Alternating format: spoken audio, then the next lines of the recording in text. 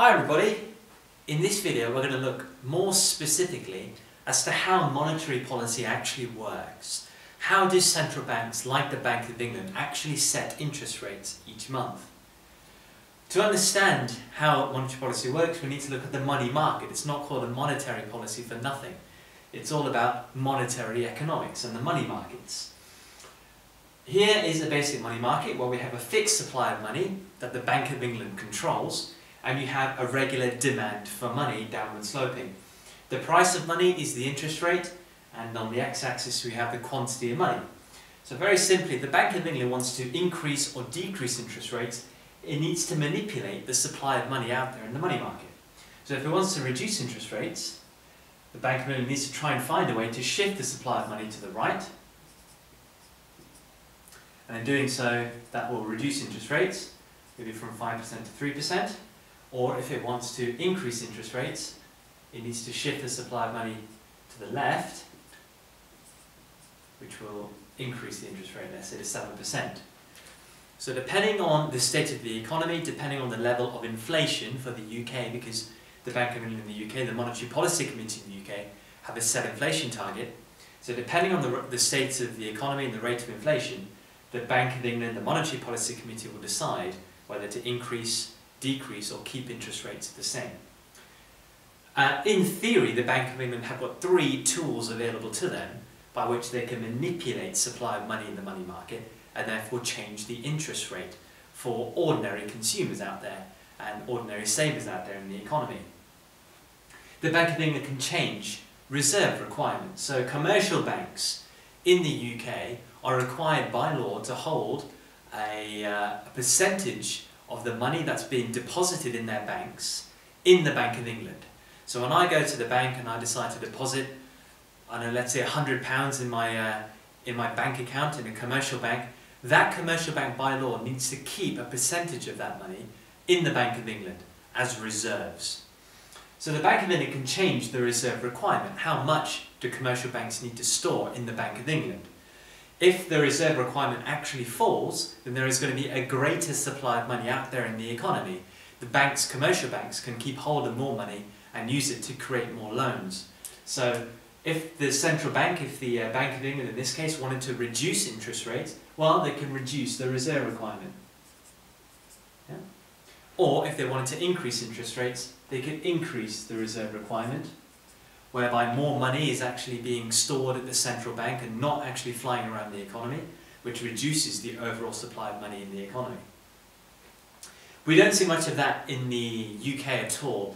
The Bank of England has lost control over the reserve requirement as a tool of setting interest rates, because the reserve requirement, instead of being set generally for all banks, is done more on an individual basis now. So the Monetary Policy Committee of the Bank of England generally has lost control over using the reserve requirement to manipulate supply of money in the whole economy.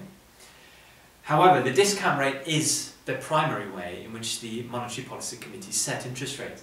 The discount rate is very simply what's known in the UK as the repo rate or the base rate, and that is the rate at which commercial banks borrow from the Bank of England. So let's say one commercial bank has a given reserve ratio, reserve requirement that they are struggling to meet on a given day. To make ends meet, to make sure that they have enough reserves at the Bank of England, they might decide to borrow money from the Bank of England to make sure that their reserves are up to scratch. And the rate at which they pay, the interest rate which they pay back to the Bank of England, is the discount rate, is the repo rate. So the greater the discount rate, the more money is being sucked out of the economy in order for commercial banks to meet their reserve requirements. Whereas the lower the discount rate, the more that commercial banks can keep the supply of money quite high in the economy. So if the Bank of England wanted to reduce interest rates overall in the economy and increase the supply of money out there, they could actually reduce the discount rate. Okay. Make it easier, make it cheaper for commercial banks to borrow from the Bank of England, therefore keeping quite a large supply of money out there in the economy. Whereas if they wanted to increase interest rates generally, the Bank of England could increase the discount rate, increase the repo rate, make it more expensive for commercial banks to borrow money from the Bank of England, therefore taking money away from them and giving that to the Bank of England. So taking money away from the real economy, reducing the overall supply of money out there in the economy. Or the Bank of England can engage in open market operations. Less of this takes place, more manipulation of discount rates takes place in the UK, but in the US, for example, a lot of operations take place, a lot of open market operations take place. This is very much how the Fed manipulate interest rates in the US economy. So if a central bank engages in open market operations, what does that mean? It basically means they're buying and selling government bonds. Now think about it, if a commercial bank is holding a government bond, well then instead of cash, they're holding this piece of paper, this IOU. So a bond replaces cash. If the central bank decides to buy up lots of these bonds, essentially they are creating money. They are increasing the supply of money out there in the economy, replacing a piece of paper for actual hard cash. Whereas if they wanted to increase interest rates, they could actually sell bonds themselves. So whereas commercial banks were holding cash, maybe now central banks can actually take some of this cash and replace it with bonds, IOUs. So in that sense, selling bonds. So for open market operations, what could central banks do? Well, to reduce interest rates, they could very simply buy bonds.